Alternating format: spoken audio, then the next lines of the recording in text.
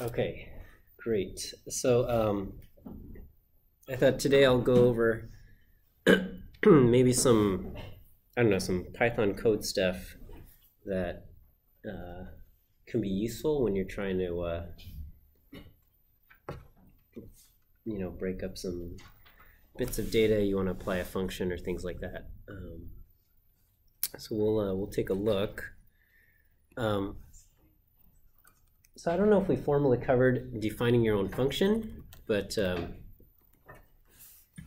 use this keyword def for define, and then you give it the function name, and then you give it some parentheses to kind of let Python know you're making a function, and then you put in a colon. Okay, so so here I'm making a function called say hello, and all it does is it prints out hello. Okay, and the way Python knows that certain lines of code belong to a function is based on indentation. Okay, so as soon as the indenting is done, then Python knows that code has the function has finished being defined. So like in R, you have curly braces to kind of indicate the start and the end.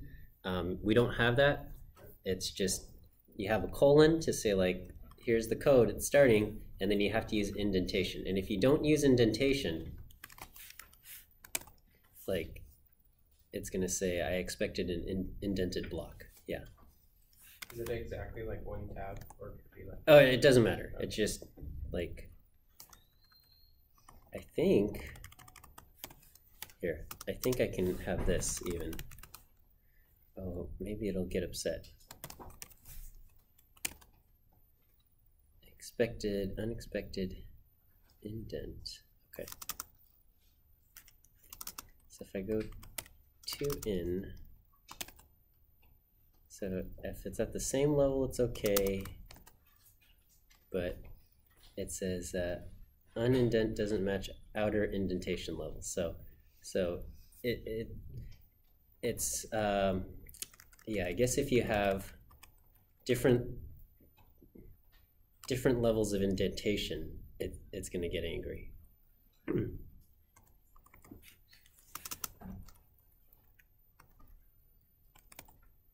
Okay. But yeah, if I do this, then this is just its own line.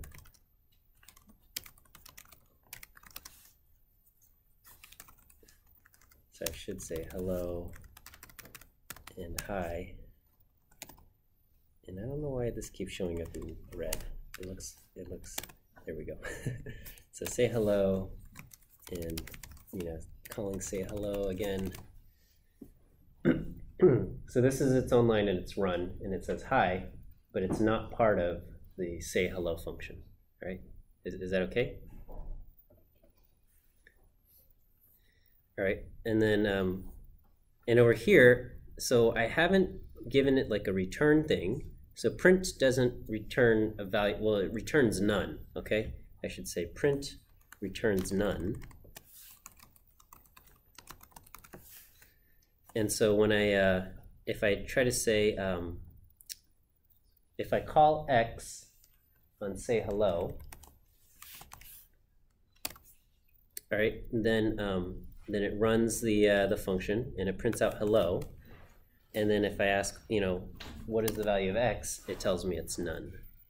Okay, and so if you want to have a function that's going to return values, you have to use the keyword return. Okay, so in this case, I'm defining a function called add1, and it takes in an argument x,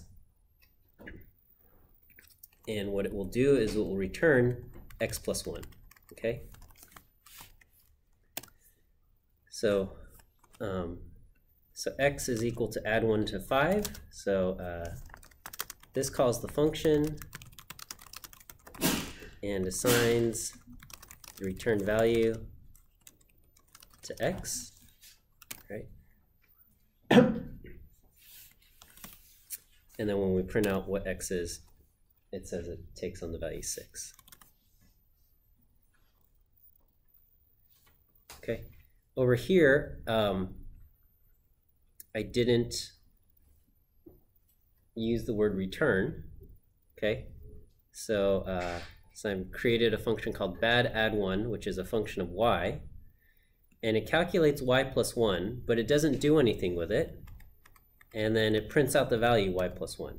Okay, so when I take y and I say, and I take bad_add1 of 6 and assign it to y, it prints out 7, but that's only because it's running the print y plus 1 command. Okay. However, if we ask what is the value of y at that instance, y is equal to none, because it took the function and its last thing that it runs is print, which is going to return none here, and so it takes the value none and assigns it to y. So it prints out 7, but the value of y is none has been assigned to the value of y. Okay, does that make sense right here? All right, and then over here I've got another function called b_add1, and here I have the keyword return. It's going to return y plus 1, and then after y plus 1, there's the it's calling for print y plus 1. Okay, and when I execute that b_add1 6 and assign it to z, as soon as it hits the return, the function quits. So much like R, as soon as it hits a return, it's not going to run any more code. It's done. The function's done. It's fulfilled its purpose in life, and whatever stuff you still had written in the function is not going to get executed because it has returned its value. But then in this case, when we call what is the value of z, it does indeed have the value y plus 1. Is this okay? Defining functions. So we use the word def, the name, and then parentheses colon. Okay, and then if you want multiple arguments, you can list them all inside the definition of the function.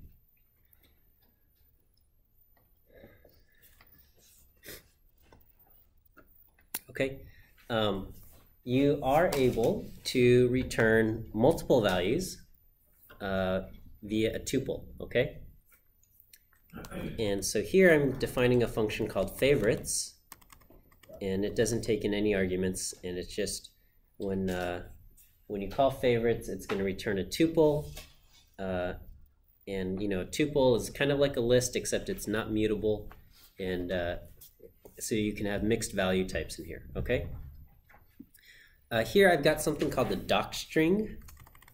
If you use triple quotes, often you'll put triple quotes immediately after the definition of the function, and it's supposed to be a description of what the function is supposed to do. And basically, after you define a function, if you call for if you do question mark on the name of the function, then it will bring up kind of the help, right? And then the docstring will be the description that you write in there, right? And the docstring can be multiple things, right? So returns a tuple of some of my favorite things. My favorite color is red, and I like statistics. Okay. And so, and when you call for help on favorites, it brings up the help. And everything that you write in your docstring appears there. Okay.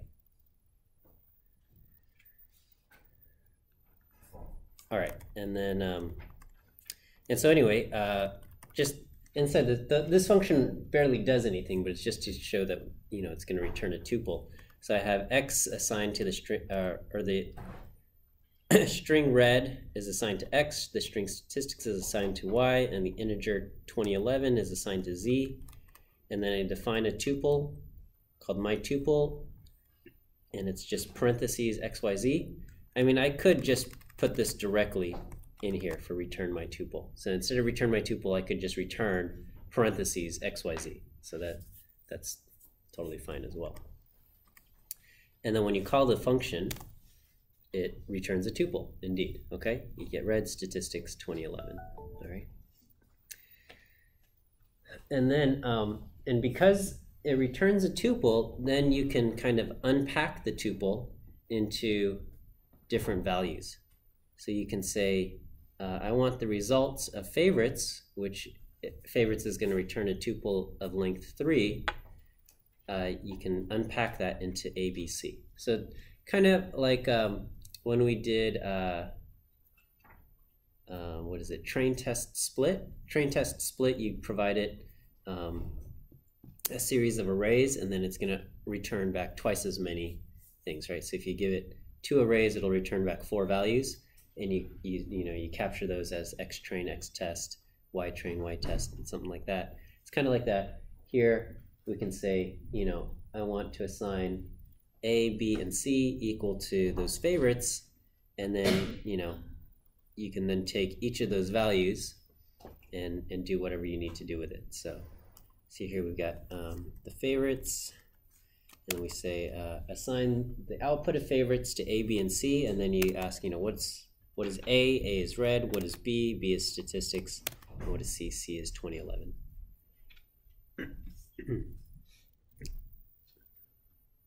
Okay. If you try to unpack it and you give it the wrong number of values to assign, it's going to kick back an error. So I say D, E, F, G. So there's 4 values, but the function only returns a tuple of 3. So it kicks back an error. It says not enough values to unpack. Expected 4. It got 3. Likewise, if you give it too few, DE, it's going to say too many values to unpack. It expected 2, but we gave it 3. So it's just when it's just right, no problem. When you give it too many or too few, it's gonna complain for 2 returning values. So this is kind of a nice thing that R is not able to do, right? In R, you always had to package everything into a single object, and so you'd often just create a list that contains everything, and then you'd have to store the list into some object, and then use $ notation to pull the things out of the list. And with Python, you can just return multiple values directly. So that's nice. Okay. Anytime we start defining functions, then we have to start talking about scope and about the environment in which our variables exist and where they interact and things like that, right? So similar to R, values defined in a function don't interact with the global environment unless we explicitly tell them to do so. Okay, so here I'm defining X is equal to 4, so X is 4 in the global environment. Okay, we're going to define a function called modify. Here it's a function of A, and we're going to say X is equal to A plus 5. And when we do this, this X here exists only in the scope of this function. Okay, so this X exists only in this function, and then we're going to return X. And so I call modify 4, and then it returns 4 plus 5. X becomes 9, and it's going to return 9. And so modify 4 is 9. Okay, it prints out 9. Okay, but then if I ask what is X in the global environment, X in the global environment is still 4. So that's fine, right? This is I guess I'm assuming everybody's okay with how the interaction works in R, and it's pretty similar, so I'm hoping this is not too surprising here.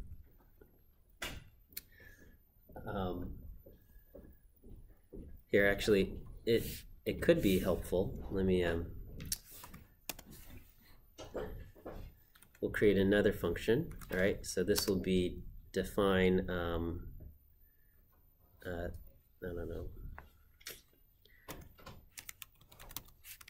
We'll call look for, look for x, all right, and this will be a function of a, all right, and then we'll say y is equal to x plus a, all right, so x is not defined inside the function, and we'll return y. Okay, and then we'll call the function look for x where a is 10. Okay, and so when you do this, indeed it takes 10, and then x does not exist inside the local environment, and so it searches the global environment, right? X does not exist inside this scope, so it searches the higher scope, global, okay, and uses that x.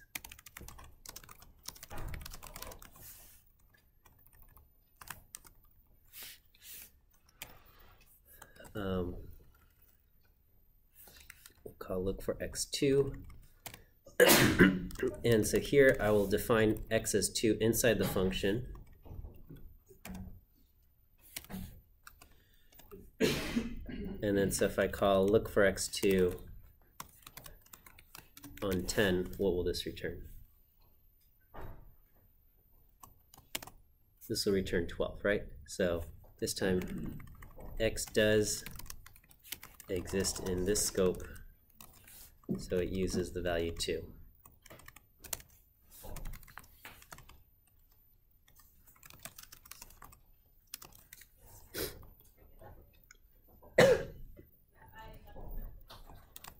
Okay.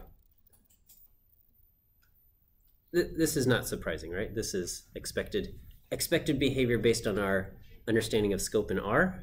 Okay, so it's similar.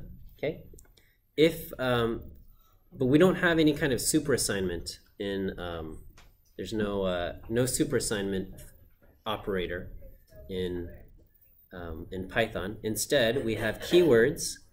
There's global, and then there's non-local. And I didn't bother writing any functions using non-local, but here we've got modify global. Okay, I'm defining a function called modify global, and here I call global x.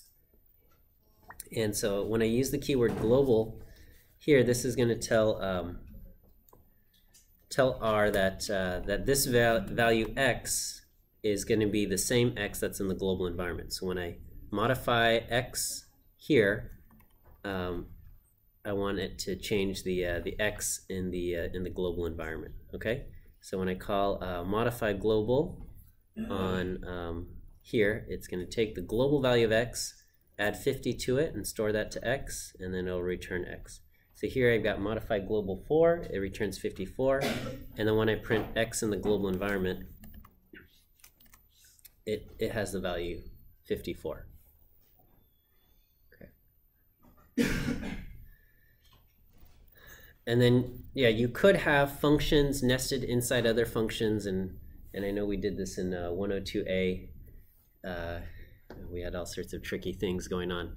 And you could use the keyword non-local to define, to say, you know, use the variable that's in the higher scope, the non-local scope, but not necessarily the global scope, the global environment, okay?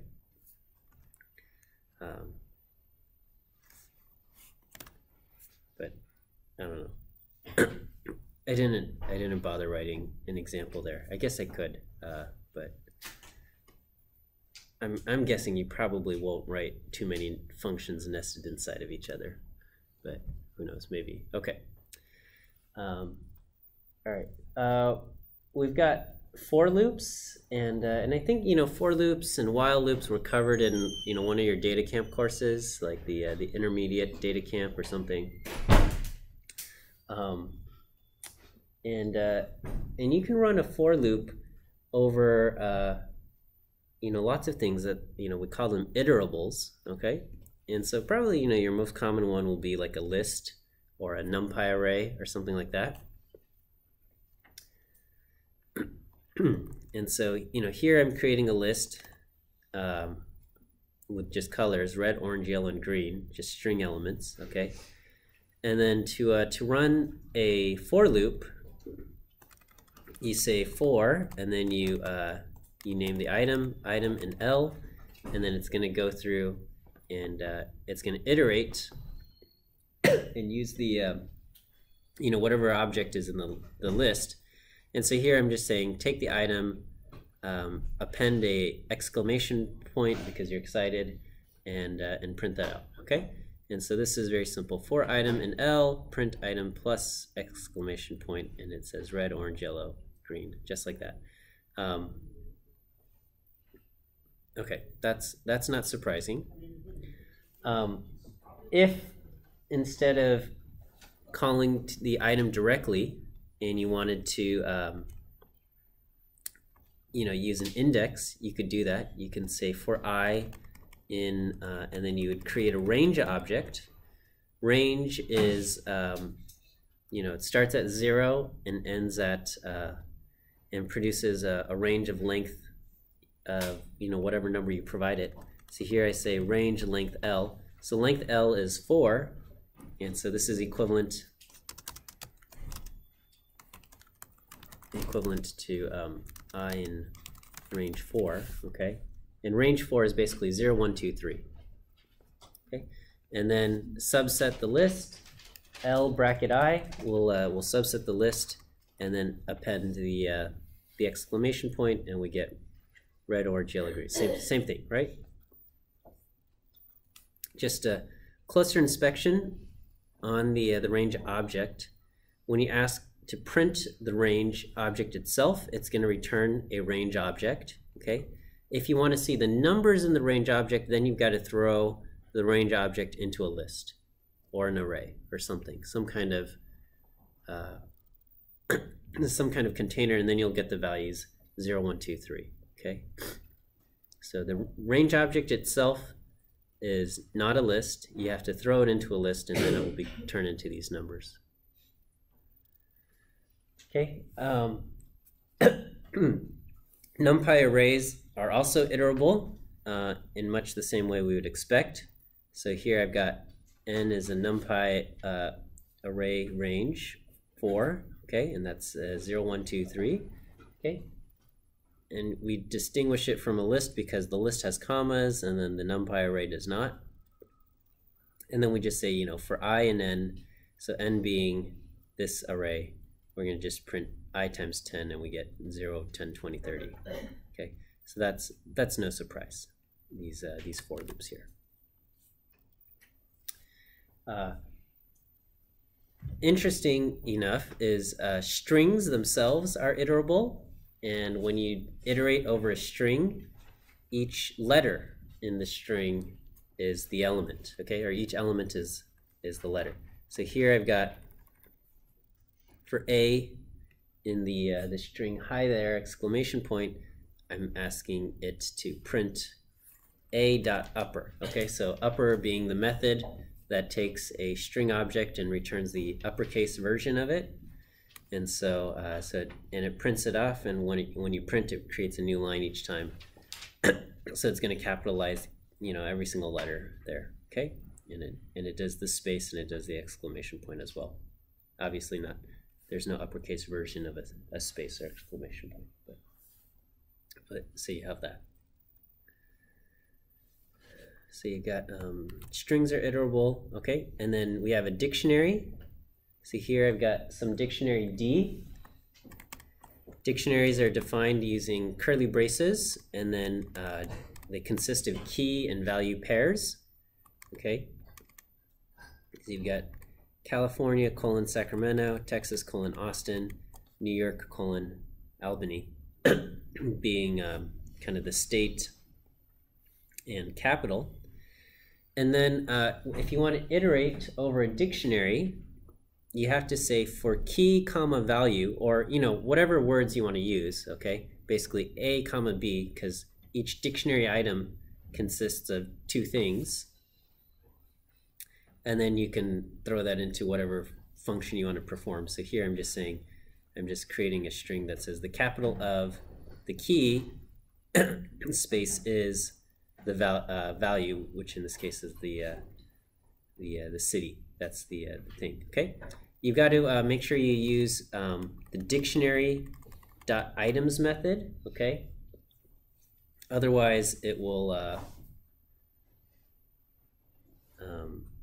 work. Okay, so you got to tell it that you want the dictionary.items. Okay, because when you ask to print D itself, it's going to be this dictionary, and D.items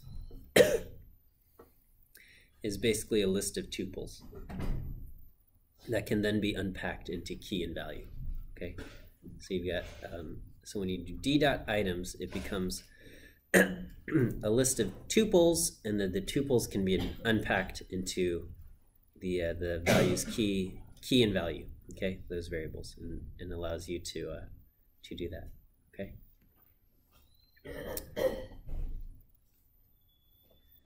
All right. There's another handy thing called zipping. Let me.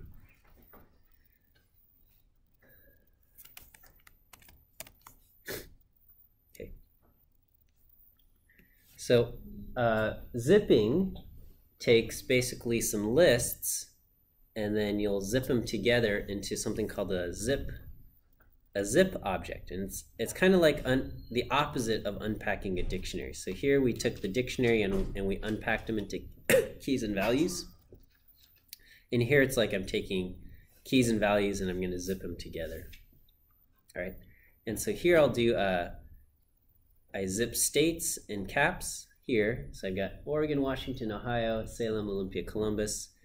And then I zip them together, and if I say, what is Z, it's going to tell me it's a zip object. Oh, we have a question. Yeah, when you zip the two lists, do they have to be of the same size? They technically don't. Like you can have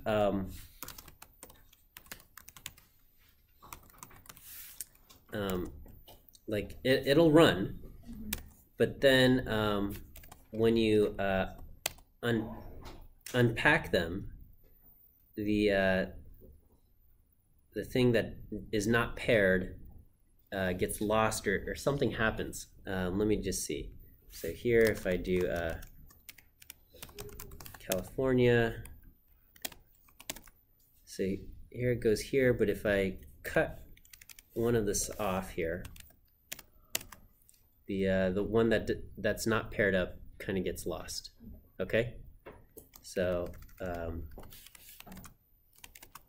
generally you want to have things that are the same length. Okay. Yeah, let me see. Zipping objects or zipping lists of different length.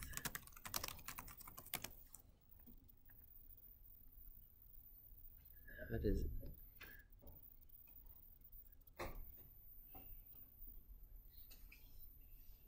Okay. All right. Well, people are asking questions, like they want it to repeat and stuff, and yeah, normally it just kind of throws away. I think it just throws away the ones that aren't matched. Okay. So when you zip it, you get a zip object. Okay. So here I'm saying Z is equal to zip, and we're zipping this the two lists, states and caps, and I get this zip object. Which, you know, what are you supposed to do with that?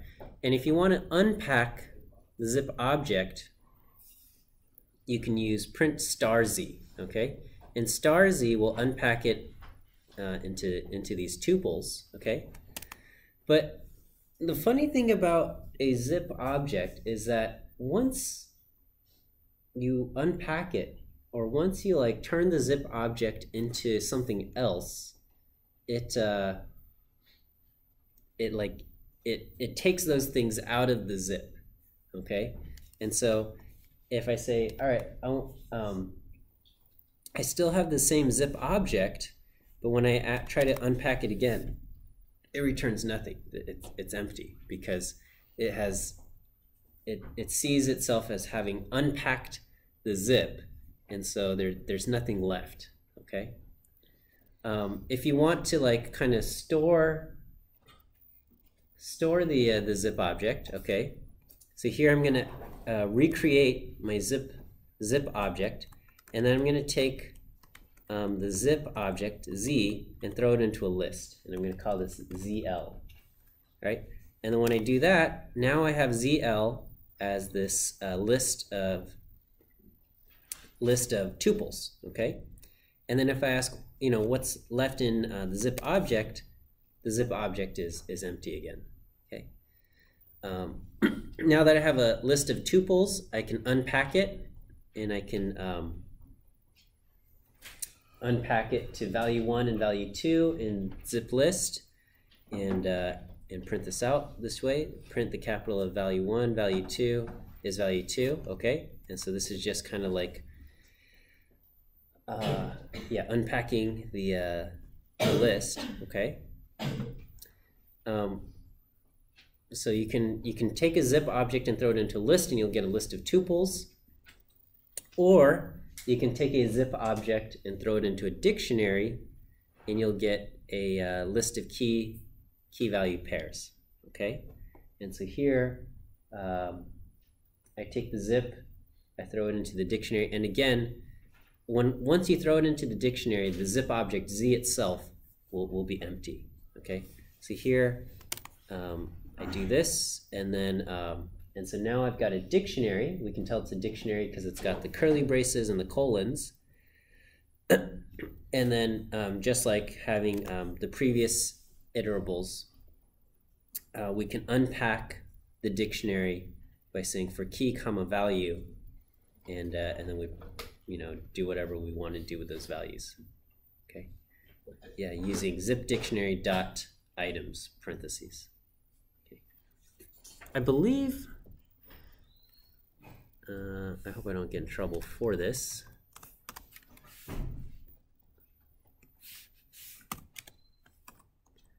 All right, and then let's do nums equal to 1, 2, and 3.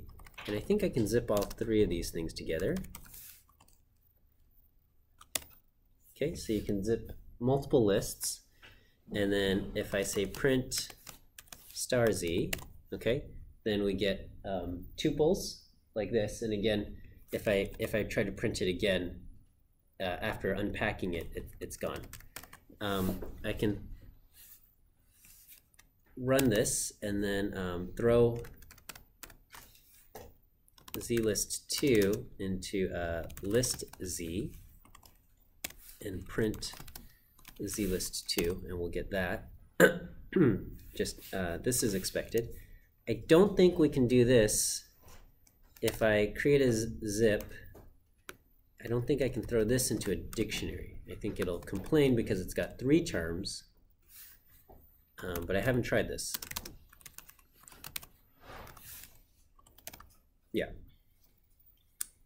So here I zipped up 3 lists together, and I'm trying to throw it into a dictionary, and it says you can't do that because the dictionary consists of key value pairs, and here we're giving it a list, tuples of length 3.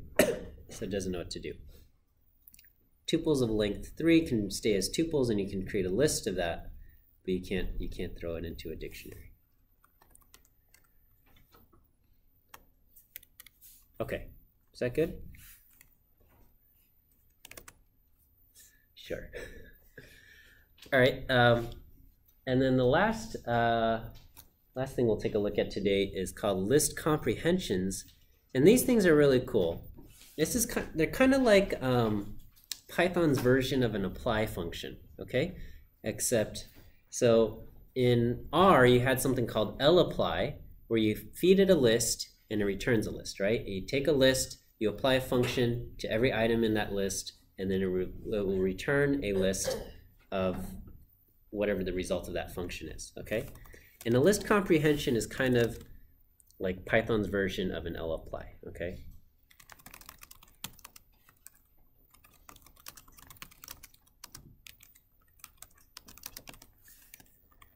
So if you want the results of a loop to be stored in a list, it makes sense to use a list comprehension. So here's a loop method. So here I have a list of colors: red, orange, yellow, and green, and I want to store the results in this list called results. And so I create an empty list by doing single brackets, okay, empty brackets. And then we say for item in L, so for each of these things, take the results list and append, and then we're going to append item plus an exclamation point, okay? And so when I run that, I get, you know, red exclamation, orange exclamation, yellow exclamation, green exclamation, okay? If you're coming from R, you might be tempted to do something like this, where you've got an empty list, results B, and then you say for I in this range object, I in 0 through 4, store the output of L sub I plus exclamation point into results B, okay? And if you do this, you're going to get an index out of range, okay? So you would have to change, make sure your list is of length 4 first, so that you don't go out of range there, okay? If the list itself wasn't empty, then this could work. But if you just start off with an empty list and then you say, subset it to index I, it's gonna give you an error. Okay, but going back to this thing, instead of taking each thing and appending it to our empty list, we can just say, what is it that you want? You want item plus exclamation point. This is what we want to store. And then we give it basically almost like the instructions for a for loop. You say for item in L, okay? And you throw that into list brackets, okay? So you put inside the list brackets, you say, this is what I want to store, item plus exclamation for each item in L, okay? And when you do that, you get results 2 is going to be a list with exactly what you want, okay? So you don't even have to write a for loop. You just do something called a list comprehension. So it's applying basically this function, which is item plus exclamation point for each item in here, okay? And it's very quick. And so it works for dictionaries also. Okay, so here I've got the dictionary with the key values, right? California, Sacramento, and things like that. And then so here I want to capture a bunch of strings in this text list called text. And the thing I'm going to capture is going to be the capital of, and then we take key is plus value, okay? And then we just give it basically as if the top part of a for loop for key comma value in d dot items. Okay, so this will unpack the dictionary into key value pairs, and then it stores the output of whatever this function is into our list, and we get a list of strings, which is, I don't know, this is kind of cool. All right, list comprehensions, they're very very useful. Okay, in the same way that lapply is very useful in R, list comprehension is very useful. There's another function called map, which is similar and works and pretty much does the same thing as a list comprehension, but list comprehensions are kind of the expected norm. Okay, you can look up a function called map, which does almost the same thing and writes it in kind of more of a traditional function form, but the list comprehension is kind of the norm in Python. Okay, you're even allowed to have conditions in your list comprehension. So here I've got the iterable range 0, 10, which goes from 0 to 9, right? And then basically I just want to store the value d. So this is the expression I want to store. I just want to store d for d in this range, and then I can apply a condition. And then only the values that fulfill this condition will be stored into the resulting list. So here it says if d %3, so if d mod 3 is equal to 0. So that means if it's divisible by 3, then I want to store the value d. So I get the values 0, 3, 6, and 9. Okay. And then, you know, you could do an if-else also. You could say, I want d if d is divisible by 2, okay? Otherwise, else, I want d plus 1, okay? So if it's divisible by 2, I want d, and if it's not divisible by 2, I want d plus 1, okay? For the values from 0 to 9, basically. And when we run the list comprehension there, it'll go through 0, and it'll say, oh, 0 is divisible by, or 0 mod 2 is equal to 0, so it returns d. And then it goes 1 mod 2 is not equal to 0, so it's going to return d plus 1, so it returns 2. And then it goes to 2. 2 is divisible by 2, so it returns d2 itself. Then it goes to 3, and it's not divisible, so it returns 3 plus 1, and it returns 4, and we get this. Okay, and so that's a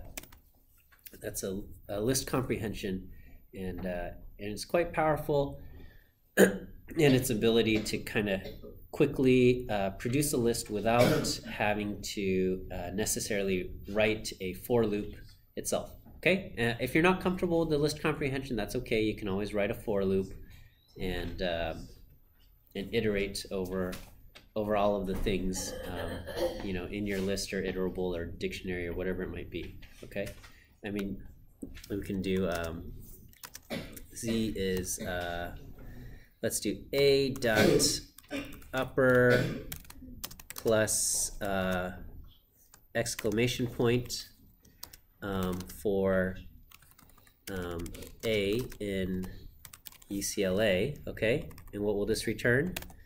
Whoops. Print z, okay?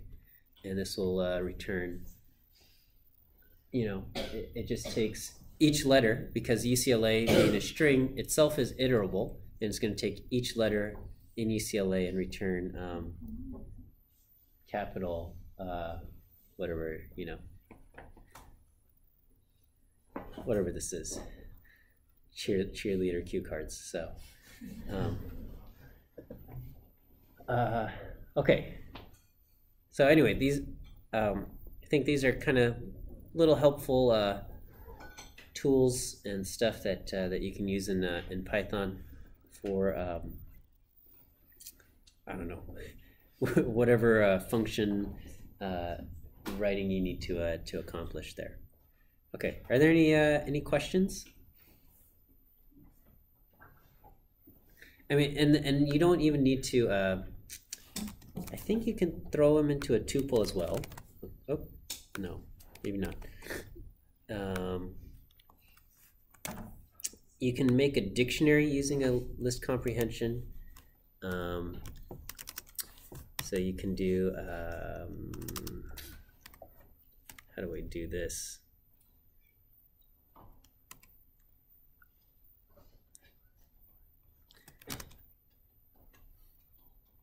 We'll do a dot lower colon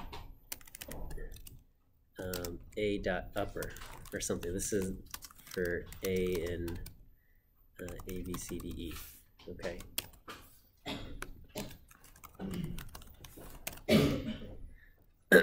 And this would be, I don't know, it's a dictionary where the lowercase a key value is lowercase a corresponds to capital A or something like that. Okay, I mean, it's not a very useful thing, but you can make dictionaries with list comprehension as well. Okay, we'll end here for today. I still have to try to figure out setting up your groups to get your checkpoints turned in for Friday for the data, and then we'll see you guys on Friday. Okay.